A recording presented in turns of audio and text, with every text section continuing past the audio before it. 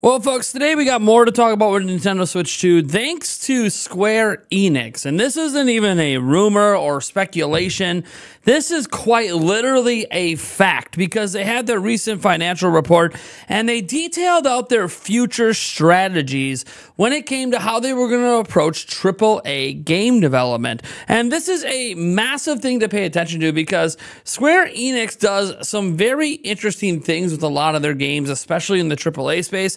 Notably, they happen to have a lot of timed exclusives and or console exclusive games that end up going only over to Sony and PlayStation. You're thinking of things like Final Fantasy VII and Remake and Rebirth and other properties as well. Final Fantasy 16, that series has had quite a number of console timed exclusives.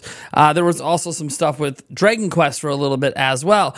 Notably, that is a strategy that probably has worked for them in the past, and they've been really keeping modern Final Fantasy away from other platforms for some time, but that strategy is completely changing moving forward. And guess what? Nintendo's next platform is included in their future strategies, which is something that they could sort of reference because Nintendo did announce it as the Nintendo Switch Successor. So let's get into their documentation from their financial report. You'll see here under diversify earnings opportunities by strengthening customer contact points that they're going to be shifting to a multi-platform strategy. So if we look at this, you can kind of see what they're trying to get to here. It says, for HD titles, the group will aggressively pursue a multi-platform strategy that includes, and for some reason, it's listed first, probably alphabetical order a little bit, Nintendo platforms. Let me look at that again. Includes Nintendo platforms, PlayStation, Xbox, and PCs.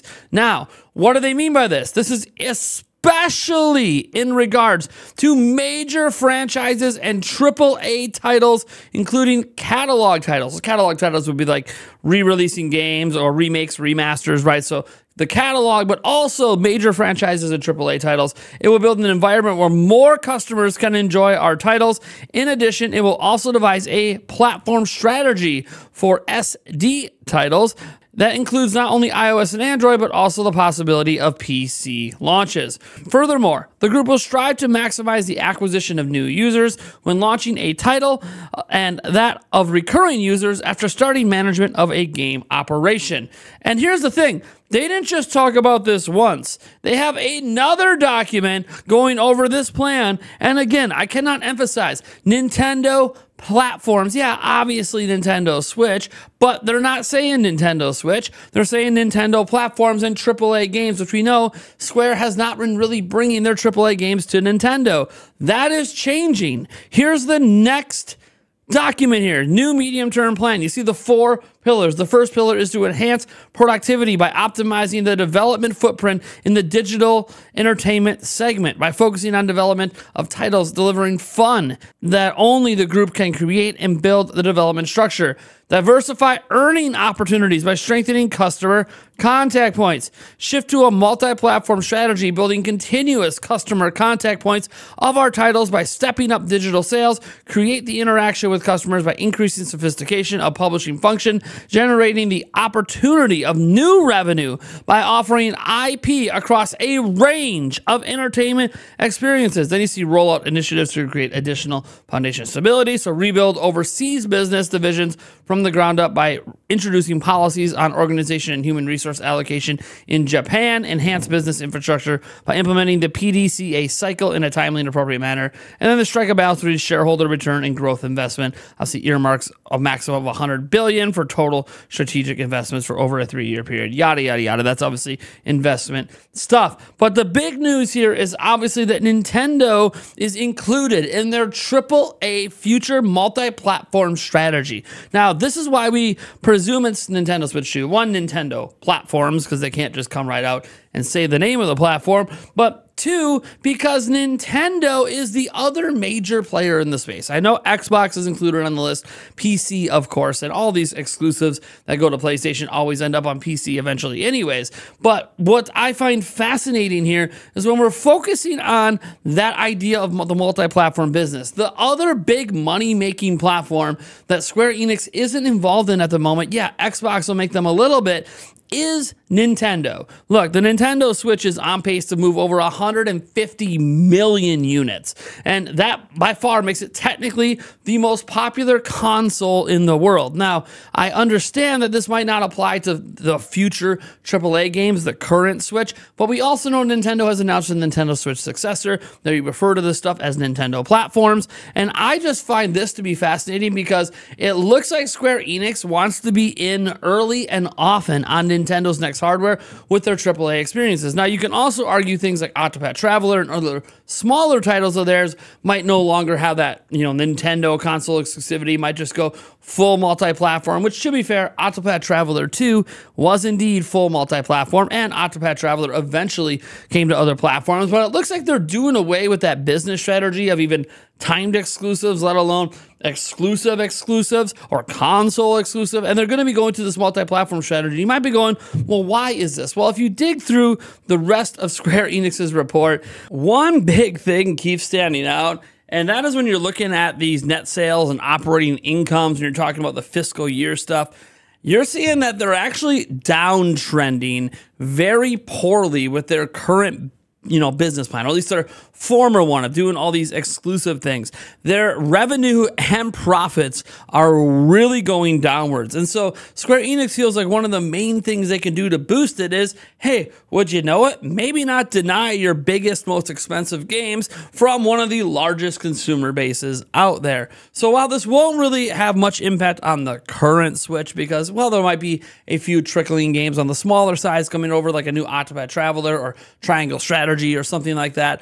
What we're really focusing on is obviously the big AAA games they said are going multi-platform and trying to do that right out the gate to reach a bigger customer base. So when we talked about in the past how Visions of Mana would likely end up being a Nintendo Switch 2 game, I do think that that is highly likely to happen. It's just Switch 2 is not going to be out by the time Visions of Mana is, which releases later this year. So they can't talk about that right now. But even if you look at some of the current catalog, like Final Fantasy VII Remake and Final Fantasy VII Rebirth and Final Fantasy 16, there's a chance all of those games could be getting ported over to the Nintendo Switch 2 because they also said this includes legacy content when they decide to bring it back in terms of ports and remasters and all that stuff. So I feel like all of that stuff now has a really good chance of moving over. And what I want to say in the end here is Sony, I know you've been writing some fat contracts, obviously, to Square, but even despite those fat contracts, Square Enix's revenue numbers are down.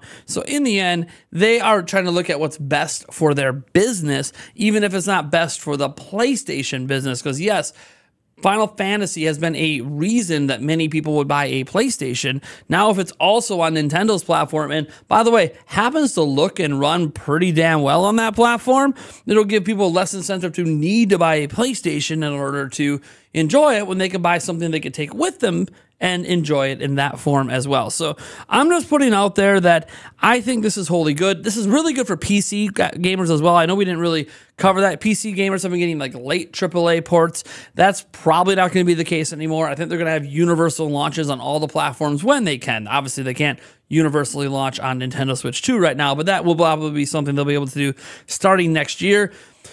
This is just exciting because I'm a Nintendo fan that grew up with Final Fantasy and other things being on the NES and the Super Nintendo before it ended up shifting over to PlayStation. And it's really just lived there for a number of years. We've gotten some ports over the years, but it's really been like that and Dragon Quest. Well, we've gotten some of that stuff here. We even got Dragon Quest 11 on Switch. A lot of that stuff really felt Sony forward, Sony focused. And it was understandable because they were making a lot of money with that strategy. But now that Nintendo has built what Square Enix must feel is a very reliable platform that will likely have a highly successful successor, they're viewing that now as, hey, we want to get in on this right away because we feel like one thing that could turn our business around is actually reaching this massive consumer base that we weren't really reaching with our biggest titles. We saw some success with smaller ones, but why wouldn't we want to put like Final Fantasy, 7 Remake and Remaster there? Why wouldn't we want to put Final Fantasy 17 when that eventually comes up? Why wouldn't we want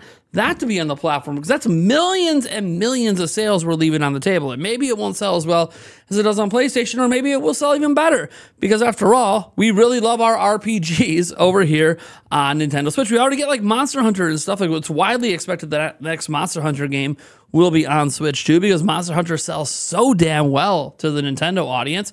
So in the end, this is nothing but really, really, really excellent news for all of us Nintendo Switch 2 future owners out there, can't say current, and I'm just really excited to see this level of third-party commitment to Nintendo's next platform. And again, this isn't a rumor.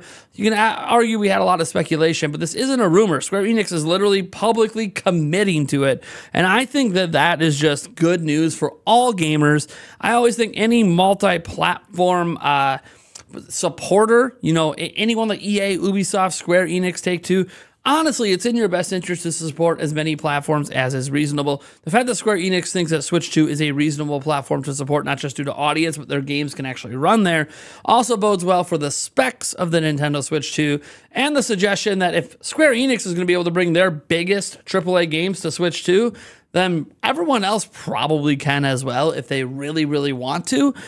The big thing is going to be if GTA 6 next year, Grand Theft Auto 6, if that ends up coming over, then we know Switch 2 is definitely going to hold its own, because that's a game that's going to exist for like a decade, and it would be really cool if it could be on, you know, whatever Nintendo's current generation hardware is at that given time. Hopefully Switch 2.